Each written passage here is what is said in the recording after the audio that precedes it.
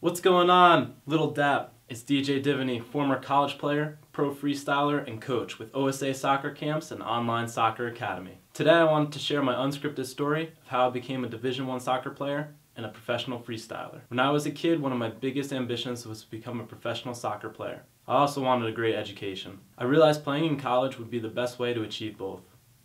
My ambition was to become an architect, but most schools that offered architecture only had Division I soccer. I knew I was a good player, but I also knew I wasn't amazing and that it would be very hard to be recruited for Division I. I chose NJIT, which stands for New Jersey Institute of Technology, because it was closer to home, affordable, their architecture program, and their soccer program. Even though I knew the coach and had him observe me in games and training, I wasn't able to get recruited there.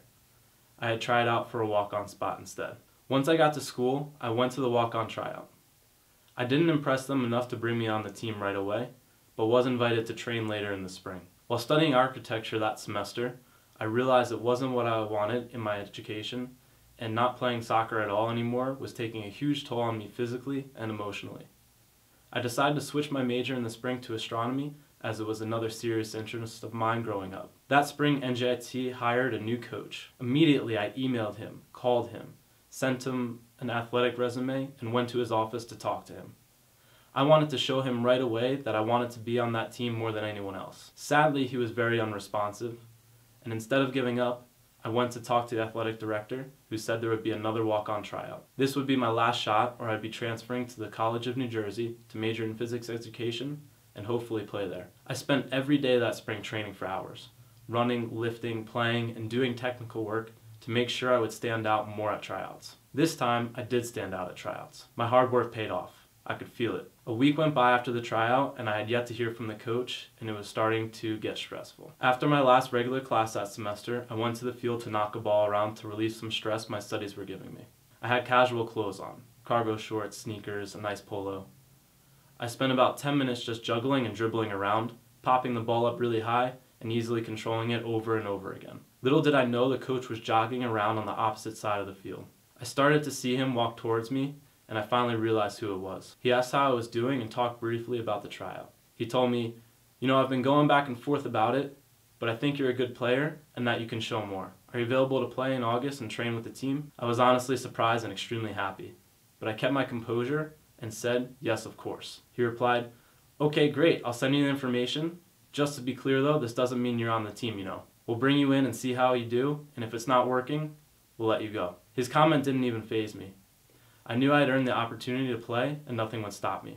I wanted that level of competition. I trained even harder in the summer than I had in the spring, and was one of the most fit players on the team. I earned 5 appearances and 1 start that season. I couldn't have been happier or more proud of myself. That's the kind of believe in it attitude I approach my life and work with. I wasn't satisfied with those accomplishments though, and continued to push myself to earn more playing time. I excelled on and off the field and became a team captain my senior year because of my work ethic and leadership. My last year on the team, I was fortunate enough to meet one of the members of the New York Red Bull street team. He was training freestyle on our field, so I went over and joined him. After talking and exchanging info, he got me a tryout at Red Bull Arena. I signed work papers immediately following that tryout and have been freestyling ever since. It's amazing. The harder I continue to work, the luckier I seem to get. I started pursuing freestyle on my own as well, and created an opportunity out of nothing this past January. This opportunity came from working for California South at their exhibit at the National Soccer Coaches Convention. This is where I met Jared and learned about OSA. He loved my passion for the game and coaching style, so he quickly brought me on as a coach with OSA soccer camps and online soccer academy. As a kid, my goal was to become a professional soccer player.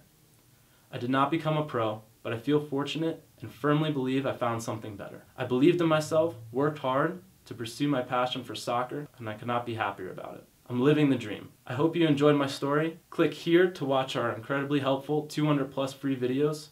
Go here if you want to believe in it shirt, and go here if you are a coach and want to host an OSA soccer camp. My name is DJ Diveny, and remember, if you believe in it and back that up with hard work, anything in life is possible. Believe in it!